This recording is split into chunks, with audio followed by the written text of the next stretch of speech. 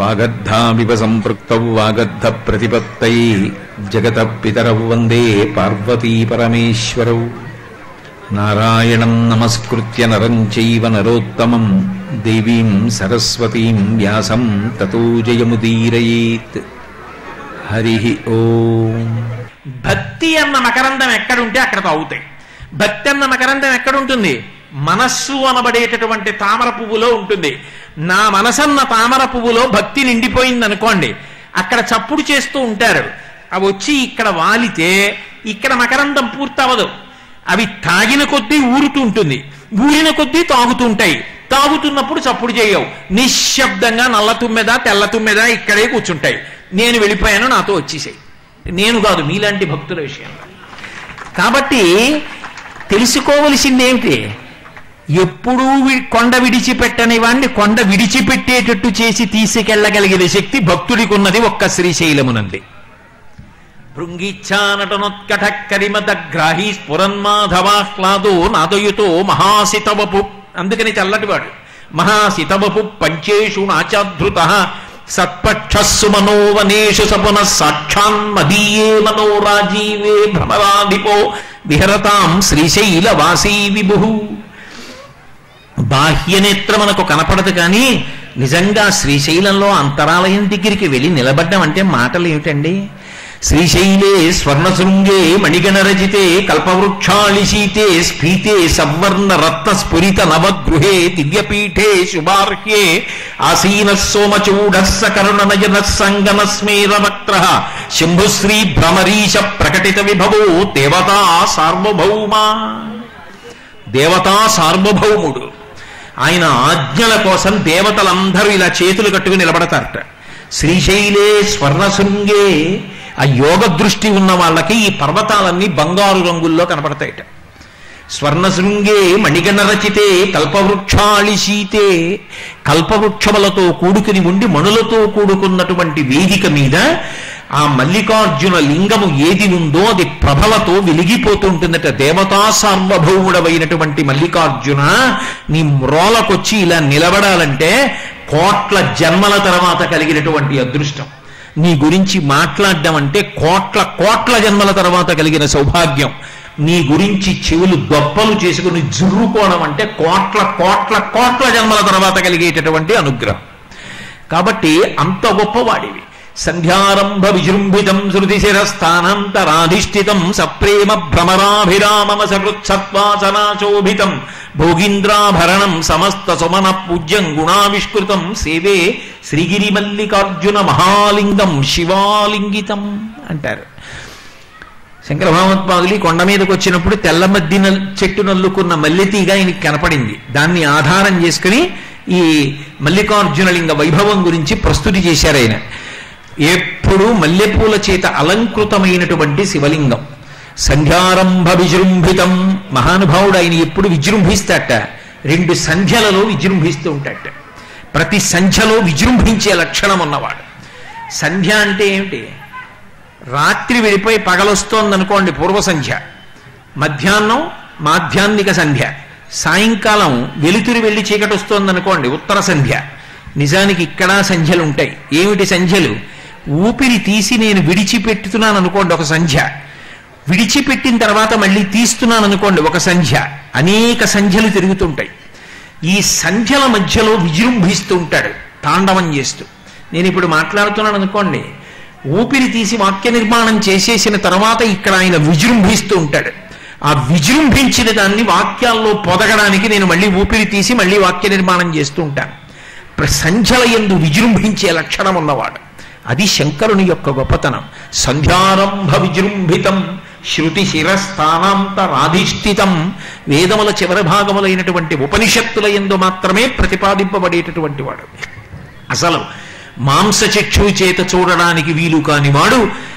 మన అదృష్టం ఏమిటంటే ఈ యుగంలో ప్రత్యేకించి శ్రీశైల క్షేత్రంలో అంతటి మహానుభావుడు ఈ చేత్తో ఇలా ముట్టుకుంటే నా అరచేతిలోకి ఇమిడిపోయేటంత వాడైపోయి, నేను ఇలా అంటే బ్రహ్మాండ వ్యాప్త దేహ, బ్రహ్మాండమంతా నిండిపోయిన వాడిని నా అరిచేత్తో ఇలా అంటే ముట్టుకోగలిగినంత ఒదిగిపోయాడు. ముట్టుకొని చెంబుడు నీళ్లు పోయడానికి అధికారం ఇచ్చాడు, విభూతి పెట్టడానికి అధికారం ఇచ్చాడు, నా తల కొట్టుకోవడానికి అధికారం ఇచ్చాడు. ఏం అదృష్టం శ్రీశైలానికి దగ్గరలో మనం ఉన్నందుకు. అది శ్రీశైల వైభవం, అది మల్లికార్జున వైభవం. అది చెప్తూ భ్రమరాంబాష్టకం అని శంకరాచార్యులు వారు సంస్కృతంలో చేశారు.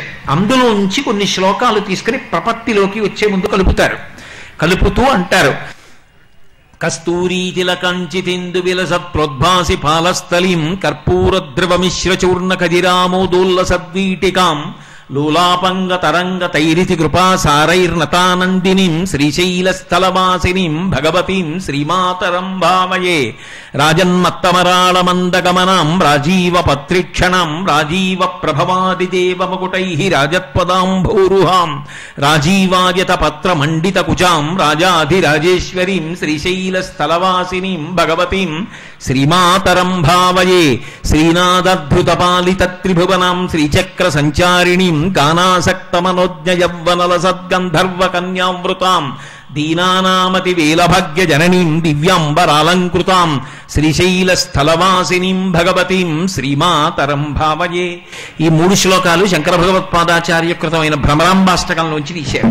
నేను అందుకే మీకు మొదటి రోజున మనవి చేశా, మల్లికార్జున సుప్రభాతానికి ఒక గొప్ప వైభవం ఉంది. అది ఒకరి చేత రచింపబడినది కాదు, ఆయా సందర్భాలకి అనుగుణంగా ఏవేవి తీసి కలిపితే అందం వస్తుందో అలా కలిపారు. కేవలం చల్లచామంతులతో దండకట్టారనుకోండి అందమే, కేవలం కనకాంబరాలతో దండకట్టారనుకోండి అందమే. కానీ కాసిని తెల్లచామంతులేసి ఆ పైన కనకాంబరాలు వేసి ఆ పైన పచ్చచామంతులేసి ఆ పైన దవనం వేసి ఇటు పక్కన తులసి వేసి దండ కట్టి కింద పెద్ద గుచ్చం పెట్టి దండ తీసుకొచ్చారనుకోండి, ఇన్ని రంగుల పువ్వులతో కట్టిన మాల ఎంత అందంగా ఉంటుందో అంత సారవంతమైన శ్లోకములను సందర్భోచితంగా గుదిగుచ్చి తయారు చేసినటువంటి సుప్రభాతం మల్లికార్జున సుప్రభాతం.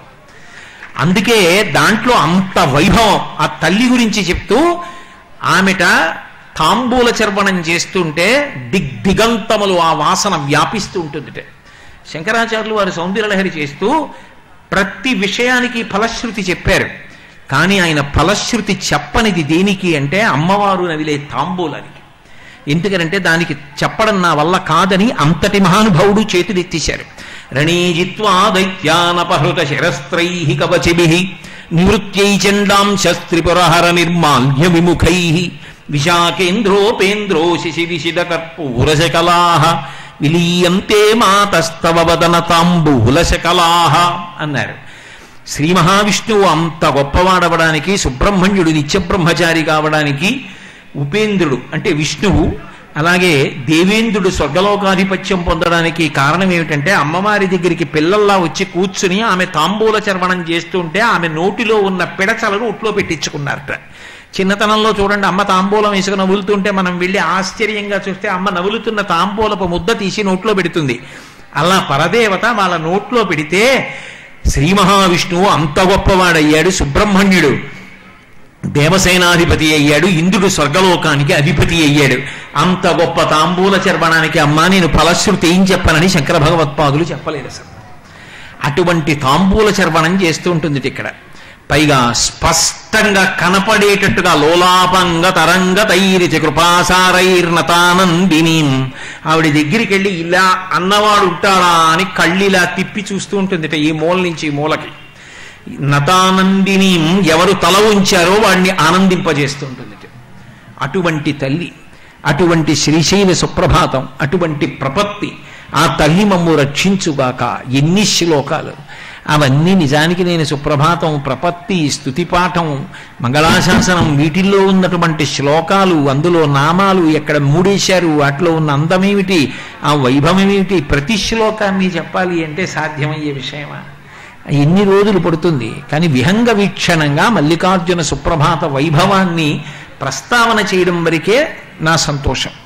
అందుకే ప్రపత్తి అంటే శరణాగతి, ఏమీ తెలియక్కర్లా, ఆయన పాదములు పట్టుకుంటే చాలు. అందుకే అమలం కమలోద్భవ గీత గుణం సమదం సమదాసురనాశకరం రమణీయ రుచిం కమనీయ తనుం నమః సాంబ శివం నతపాపహరం అని స్తుతిపాఠంలో చెప్పినట్టే చివరికి వచ్చేటప్పటికీ జయ జయ జయ శంభో జంభవిత్ పూర్వదేవ ప్రణత పద సరోజ ద్వంద్వ నిర్ద్వంద్వ బంధో జయ జయ జయ జన్మస్థేమ సంహారకార ప్రణయ సగుణమూర్తే పాలయాత్మం ప్రసన్నాం మధుముఖం వల్గదపాంగరేఖం అఖండితానందకర ప్రసాదం విలోకయన్ విస్ఫురదాత్మభావ సమే గతి శ్రీగిరి సార్వభౌమ కురంగపాణి కరుణావలోక సురోత్తమశ్చంద్రకళావతంస మధు సహాయ సకలేష్టదాత భవిత్యసౌ శ్రీగిరి భాగ్యరాశి అని సంధ్యారంభ విజృంభితం అవి చెప్తారు. అప్పుడు ఏమిటి దాని అర్థం అంటే ప్రతి శ్లోకములోనూ చివరికి వచ్చేటప్పటికి ఒక మాట చెప్తారు. నీ చేత నేను పరిపాలింపబడెదను గాక. శరణాగతి. నేను నా ప్రయత్నం చేసి నిన్ను పట్టుకోలేను, నా మనసు లొంగట్లేదు. చదివినట్టుంటుంది, జారిపోతుంది. రోషీరోజదు కామినీ జనుల తారుణ్యోరు సౌఖ్యంబులన్ బాసీబాజదు పుత్రమిత్రధన సంపద్భ్రాంతి వాంఛాలతల్ కోశీకోయదు నమనంబకట నీకున్ ప్రీతిగా సక్రియల్ చేసీ చేయదు దీని తుళ్ళన చవే శ్రీకాళహస్తీశ్వర అంటాడు భూజ్యటి. పట్టుకున్నట్టుంటుంది, మళ్ళీ మానేస్తుంది. ఇటువంటి నా మనసు నువ్వు స్వాధీనం చేసుకుని నువ్వే నా చేత సుప్రభాతాన్ని పలికించి నీ వైభవం నాకు అర్థమయ్యేటట్టు చేసి నేను నిన్ను చేరుకోలేకపోతున్నాను కాబట్టి నువ్వే నన్ను నీ దగ్గరికి లాగేసుకో అని చెప్పడం ప్రపత్తి. సర్వధర్మాన్ పరిత్యజ్య మామేకం శరణం వ్రజ. కాబట్టి అన్ని ఉపాయములను విడిచిపెట్టి భగవంతుని యొక్క పాదములను శరణాగతి చేయడానికి ప్రపత్తి అని పేరు. అందుకే ప్రపత్తి పాఠం దగ్గరికి వచ్చేటప్పటికి ప్రతి శ్లోకంలో కూడా ఏం చేస్తారంటే పాలయాత్మాం ప్రసన్నాం, నన్ను నువ్వు పరిపాలించు. పరిపాలకుడు వచ్చి నువ్వు ఇలా చేయి అన్నారనుకోండి, ఏమన్నా అలా చేయనండి అంటారా? అందరూ. ఆయన పరిపాలకుడు, శాసకుడు, అధికారి. ఆయన ఏం చెప్పాడో అలా చేస్తారు. ఆయన ప్రీతికి అనుగుణంగా మీరు చేస్తారు. అలా నువ్వు నన్ను పరిపాలించు, నేను ఎలా ఉంటే నువ్వు సంతోషంగా ఉంటావో అలా ఉండేటట్టు నువ్వే చేసుకో. అది ప్రపత్తి పాఠం అంటారు. అందుకే జయశబ్దంతో మొదలు పెడతారు. ఇంత గొప్పవాడివి కాబట్టి నువ్వు నన్ను పరిపాలన చేసుకో. బా, ఏమి శాబ్దిక సౌందర్యం అండి మల్లికార్జున సుప్రభాతం. జయ జయ జయ శంభోజంభ విత్పూర్వదేవ ప్రణత పద సరోజ ద్వంద్వ నిర్ద్వంద్వ బంధూ జయ జయ జయ జన్మస్థేమ సంహారకార ప్రణయ సగుణమూర్తే పాలయాత్మాం ప్రసన్నాం వధూముఖం వల్గదపాంగరేఖం అఖండితానందకర ప్రసాదం విలోకయన్ విస్ఫురదాత్మభావ సమే గతి శ్రీగిరి సార్వభౌమ. నన్ను నువ్వు పరిపాలన చెయ్యి, నువ్వు నాకు శాసకుడిగా ఉండు అని కోరుకుని ఆయన పాదములు పట్టుకోవడం శరణాగతి. చిట్ట చివరికి వచ్చేటప్పటికి మంగళాశాసనం అంటారు. అంటే ఇంత వైభవంతో కూడుకున్నటువంటి ఈ క్షేత్రం ఎప్పటికీ ఇలా ఉండాలి అని మనం అనగలమా? మనం ఆయనకి చెప్పగలిగిన వాళ్ళమా? కానీ ప్రేమ హద్దు దాటిపోయిందనుకోండి, అప్పుడు మన శక్తిని చూసుకోకుండా ఒక మాట అంటాం, అయ్యా మీరు ఎప్పటికీ 100 ఏళ్ళు ఇలాగే బతికి ఉండాలి, మీరు ఇలాగే చిరాయుద్ధాయంతో ఉండాలి. ఇంకా ప్రేమ ఎక్కువైపోయింది అనుకోండి, అయ్యా మీరు మాకు, మా మనవలకి, మా మునిమనవలకి, మా ఇనుమనవలకి 1000 సంవత్సరాలు ఇలాగే పాట పాడుతూ మమ్మల్ని అందరినీ రంజింపచెయ్యాలంటాం. 1000 సంవత్సరాలు ఉండండని చెప్పడానికి కావలసినంత తపశ్శక్తి నీకుందా? నువ్వు అలా ఆశీర్వచనం చేయగలవా? అక్కడ ఆ మాట అన్వయం అవ్వదు. నీ ప్రేమ పొంగిపోయింది. పొంగిపోయిన నీ ప్రేమ చేత ఇంత వైభవమున్న ఇది ఇట్లే రక్షింపబడుగాక అని కోరుకోవడాన్ని మంగళాశాసనం అంటారు. అందుకే ఉమాకాంతాజ కాంతాజ కామితార్థప్రదాయినే శ్రీగిరీశాయ దేవాయ మల్లినాథాయ మంగళం. ఉమాకాంతాయ, ఉమాదేవిని భార్యగా పొందినటువంటి కాంతాయ, మనోహరుడైనటువంటి పరమశివుడు ఉన్నాడే, ఆయన వెలిసినటువంటి ఈ క్షేత్రం సాక్షాత్తు భ్రామరీ క్షేత్రం. ఆ తల్లి ఎప్పుడు విడిచిపెట్టకుండా ఇక్కడ ఉంటుంది. సోమోత్తం ససుర పరిషదామీష జీవాతురీశ పాశచ్ఛేత్తాపదయుగ జుషాంపుల్ల మల్లీనికాశ ధ్యేయో దేవ ప్రకటితవధూరూప వామాత్మభాగ శ్రీశైలగ్రే కలశివశితర్విశ్వరక్షాధురీణ.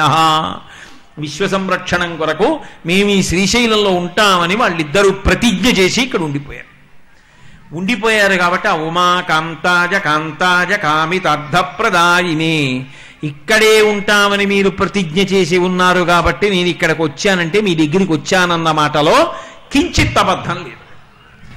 మీరు కామితార్థప్రదాయిని, ఏ కోరికలు నాకు తీరితే నేను భవిష్యత్తులో వృద్ధిలోకి వస్తానో అటువంటి కోరికలు నాకు తీర్చి నన్ను కాపాడండి. శ్రీగిరీశాయ దేవాయ మల్లినాథాయ మంగళం. ఈ శ్రీగిరికి ఈశ్వరుడు అయినటువంటి ఓ మల్లినాథుడా, నీవు భ్రమరాంబ సర్వకాలముల యందు సుఖానుభూతితో ఇట్లే విరాజిల్లెదరుగాక అనడానికి మనకు అధికారం ఉందా? వాళ్ళు మనననాలా, మనం వాళ్ళననాలా? అంటే ప్రేమ హద్దు దాటిపోయినప్పుడు, ఆ ప్రేమ పొంగిపోయి వెళ్ళిపోతున్నప్పుడు ఎప్పటికీ క్షేత్రం ఇలా ఉండాలి. ఉండడం కాదు, దినదినాభివృద్ధి పొందాలి. నేను అదే ఎంతో సంతోషించాను. ఒకప్పుడు నేను శ్రీశైల క్షేత్రానికి వచ్చేటప్పటికీ భ్రమరాంబకి పూజ చేయడానికి దోషిడి పువ్వులు దొరకడం కష్టంగా ఉండేది. యథార్థం.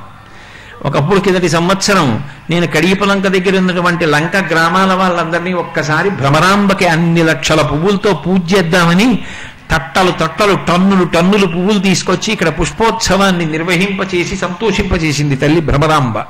భ్రామరీవనం అని కొన్ని ఎకరాలలో పూల తోటలు పెంచి రోజుకి 32 కిలోల పువ్వులు అమ్మవారికి అలంకారానికి వస్తున్నాయి. అన్ని మారేడుదలాలు. ఇంకొక కొన్ని ఎకరాలలో పూదోటల్ని పెంచడానికి సిద్ధపడుతున్నారు. అలాగే కాయలు పళ్ళు అన్నింటినీ కూడా పెంచి నిరతాన్నదానం చెయ్యడానికి ఏర్పాట్లు చేస్తున్నారు. ఒకప్పుడు నేను వచ్చినప్పటికీ ఇప్పటికీ వ్యవస్థలో ఎంత మార్పు కనపడుతోందో, భక్తులు ఉండడానికి ఎన్ని ఆవాస భవనములు వచ్చాయో, ఎంత విశాలమైనటువంటి ప్రదక్షిణ వీధులు. భగవంతుడు ఊరిరిగింపుగా దేవాలయానికి ప్రదక్షిణంగా పెడతాడు కదా, ఊరిరిగింపు వీధి అంటారు. ఊరిరిగింపు, ఊరిని ఎరిగిస్తారు. ఇదిగోనండి యాత్రకు వచ్చి వీళ్ళందరూ చూశారా మీకోసం ఎలా నించున్నారో అని ఎరిగింపు చేయడానికి ఆయన వస్తాడు. అందుకని దాన్ని ఊరిరిగింపు వీధి అంటారు. అన్ని వేళలా మనది కానిదే పట్టుకోక్కర్లేదు, మనకి అర్థమైంది పట్టుకోవచ్చు. ఊరిరిగింపు వీధి, ప్రదక్షిణ వీధి, ఈశ్వరుడు ప్రదక్షిణంగా వెళ్ళేటటువంటి వీధి. ఆ ప్రదక్షిణ వీధులు ఎంత విశాలంగా తయారు చేసి భక్తులు కూర్చోడానికి ఎంత సదుపాయం చేస్తున్నారు. మీరు ఒక్కసారి గోశాలకి వెళ్ళి చూడండి. శ్రీశైల దేవస్థానం దాదాపు 800 గోవులు పోషిస్తోంది. అరణ్యంలో మేసి ఆ గోవులు వస్తుంటే ఏదో ఉత్తర గోగ్రహణం దక్షిణ గోగ్రహణంలో గోవులు వస్తుంటే ఎలా ఉంటుందో అలా అన్ని 100 గోవులు అరణ్యంలో మేసి వస్తుంటే ఆ గోధూళి వేళ వాటి డెక్కల నుంచి గోవుల ధూళి పైకి రేగుతుంటే సాయంతనే ప్రతిగృహం పశుబంధనార్థం గచ్చంతమచ్యుత శిశుం ప్రణతోస్మి నిత్యం అంటాడు లీలాశకుడు. అన్ని 100 గోవులు వస్తుంటే ఏదో మేఘాల పంక్తులన్నీ శ్రీశైలం కొండ మీదకి దిగొస్తున్నట్టుగా ఉన్నాయి. నేను ఆ గోశాల చూడ్డానికి గోశాలలోకి వెళ్ళి బయటికి వస్తుంటే అక్కడ ఉన్న వైద్యుడు ఆ సైంధవ లవణం పలకలు తీసుకొచ్చి నాకు చూపించాడు. ఎందుకండి ఇదని అడిగాను. వాటికి విటమిన్ డి లోపం ఉంటుందండి, ఎముకలు కొంచెం గుల్లబారిపోతాయి, వాటికి విటమిన్ డి లోపం వచ్చిందని మనం తెలుసుకునే అవకాశం ఉండదు, మనకి ఎముకలు అరిగాయని నెప్పెడుతున్నాయని తెలుస్తుంది. వాటికి ఎముకలు గుల్లబారితే శివుడే వాటికి ఓ మార్గం చెప్తాడు. మనం సైంధవ లవణం పలకలు అక్కడ పెడితే దేనికి ఎముకలు గుల్లబారుతున్నాయో అదే నాకేస్తుంది వెళ్ళి. అది నాకింది అంటే దానికి విటమిన్ డి లోపం ఉందని గుర్తు. దానికి విటమిన్ డి సర్దుకుంటుందండి, అందుకని ఈ పలకలు పెడతామన్నారు. ఆ పలకల దగ్గర నుంచి అంత గోమయం నిరతాన్నదానం జరిగిన తరువాత మిగిలిపోయినటువంటి శేషాన్నంతటినీ ఎరువుగా మార్చి ఆ మొక్కలన్నిటికీ వేసి ఎంత గొప్పగా పండిస్తున్నారో. సాయంకాలం అయ్యేటప్పటికి అక్కడికి ఒక 10-12 నెమళ్ళు వస్తాయిట. ఎందుకని? ఓంకార పంజర సుఖీం ఉపనిషదు జానకేళి కలకంఠీం అగమ విపిన మయూరీం. ఆ తల్లి ఉపనిషద్వనంలో విహరిస్తుంది. మరి ఆమె కోసం పెట్టిన భ్రామరీవనం, నెమలి రూపంలో ఆవిడ రాకపోతే ఎవరొస్తుంది? అందుకని 10 నెమళ్ళు వస్తాయిట. సాయంకాలం వచ్చి క్రాంఖణం చేసి పురులు విప్పి మేఘాలు పట్టినప్పుడు ఆడుకుంటాయిట. ఈ మాట ఎప్పుడో ప్రదోష వేళ అక్కడికి వెళ్ళాలి. ఆ గోశాల, ఆ భ్రామరీవనం, ఆ విశాలమంగా ఏర్పాటు చేస్తున్నటువంటి రహదారులు, ఇన్ని వసతి భవనాలు, వ్యవస్థీకృతం చేయబడినటువంటి ఆర్జిత సేవలు, లోపల పెట్టినటువంటి సహస్రాల దీపాలంకార సేవ, ఆ సున్నిపెంట దగ్గర శుభ్రంగా చదును చేశారు. కారులో అక్కడికి వెళ్ళి ఎత్తు మీద నిలబడి చూస్తే కనపడుతోంది. అక్కడ గృహాలు నిర్మాణం చేసి 2 సంవత్సరాల్లో ఇవన్నీ అక్కడికి పంపించేసి ఒక్క దేవాలయంలో సహాయం చేసేటటువంటి వైదిక సిబ్బంది, మేళతాళాల వాళ్ళు తప్ప అన్యులు ఎవ్వరూ కూడా ఇక్కడ ఉండవలసిన అవసరం లేదు. ఇదంతా భక్తులు హాయిగా తిరగడానికి కావలసిన వ్యవస్థ చేస్తున్నారు. రాబో కాలంలో ఇలా ప్రదక్షిణ వీధులలో ప్రవచనం చెయ్యవలసిన స్థితి మంచిదే. ఆయన ప్రాంగణం ఎక్కడైనా సంతోషమే. కానీ అయ్యో వర్షం వస్తుందేమో, మబ్బట్టిందేమో, మేఘం పట్టిందేమో అన్న బెంగ లేకుండా ఒక అద్భుతమైనటువంటి సభాభవనం కూడా తయారై మల్లికార్జునుడు భ్రమరాంబ సభాభవనంలో ప్రవచనం చేసేటటువంటి భాగ్యం కూడా కలగాలని, ఈ క్షేత్రం ఇంకా ఇంకా వృద్ధిలోకి రావాలని మనం కోరుకుంటే అదే మంగళాశాసనం. మనం కోరుకున్నప్పుడు తప్పు లేనప్పుడు ఉమాకాంతాయ కాంతాయ కామితార్థప్రదాయినే శ్రీగిరీశాయ దేవాయ మలినాథాయ మంగళం సర్వమంగళ రూపాయ శ్రీనగేంద్ర నివాసినే గంగాధరాయ నాథాయ శ్రీగిరీశాయ మంగళం సత్యానంద స్వరూపాయ నిత్యానంద విధాయినే శృత్యాయ శృతిగమ్యాయ శ్రీగిరీశాయ మంగళం ముక్తిప్రదాయ ముఖ్యాయ భక్తానుగ్రహకారిణే అని నేను ఆయనకి మంగళాశాసనం జరిగితే అందులో దోషమేముంది? ప్రేమ పిల్లు బుకితే నేనెవరో నా అంతరం ఏమిటో మర్చిపోయి స్వామి చల్లగా ఉండాలని కోరుకోవడమే మంగళాశాసనం. అది మల్లికార్జున సుప్రభాత వైభవం. అయితే నేను ఒక్క మాట మళ్ళీ మళ్ళీ మనవి చేస్తున్నాను. నేను మల్లికార్జున సుప్రభాత వైభవాన్ని అంతా చెప్పలేదు. ఎందుకు చెప్పలేదు అంటే చెప్పవలసిన అవసరం మీ విషయంలో లేదు కనుక. మీరందరూ ప్రాజ్ఞులు, బాగా తెలుసున్న వాళ్ళు. నేను ఎందుకు చెప్పుకున్నాను అంటే మీకు తెలియదని కాదు, చెప్పగలవాడనని కాదు. ఒక్క మాటైనా స్వామి సన్నిధానంలో చెప్పుకుని నా జీవుడికి పట్టిన పాప పంకిలాన్ని వదుల్చుకోవడానికి చెప్పుకున్నాను తప్ప నిజానికి మీకు ఏది తెలియదని నేను చెప్పాలి. పాయసంలో ఇంత తిన్నా పాయసమే, అంత తిన్నా పాయసమే. ఎన్నాళ్ళు చెప్పినా సుప్రభాత వైభవం తరిగేది కాదు. అంత గొప్ప సుప్రభాతం.